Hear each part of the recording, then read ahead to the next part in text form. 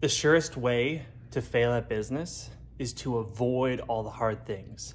And there's this principle that if you avoid hard things in business, they control you. They become the master of you.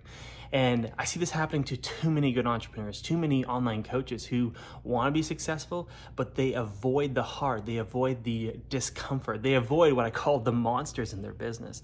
And this is something that actually, when I was going through therapy, I learned a lot about, is that you have to face the monster. You have to face the hard things, the difficult, uncomfortable things.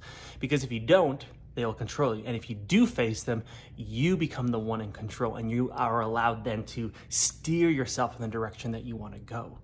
It's hard because as humans, as soon as we hit resistance or discomfort, we're creatures of comfort. We don't like that.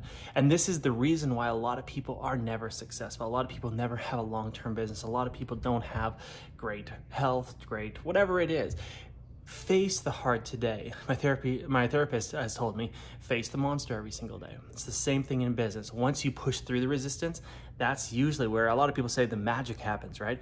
Basically, what you're avoiding, that's where the magic is. That's where the results are. And here's the funny thing. As you push through resistance, thinking about a year or two ago when I was pushing back through resistance, when I was only doing six figures, multiple six figures, like 7, 8 years ago, those problems, those monsters that I was facing at that point, now just don't feel like monsters at all. They feel like small, insignificant things that I should have just pushed through quicker.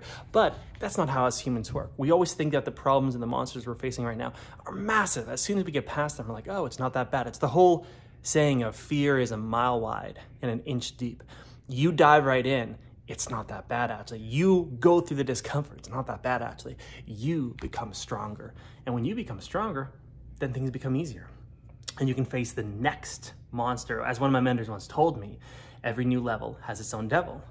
So you gotta learn how to fight them, no matter when or where. If you wanna continue to grow, continue to be successful, it's just part of the game.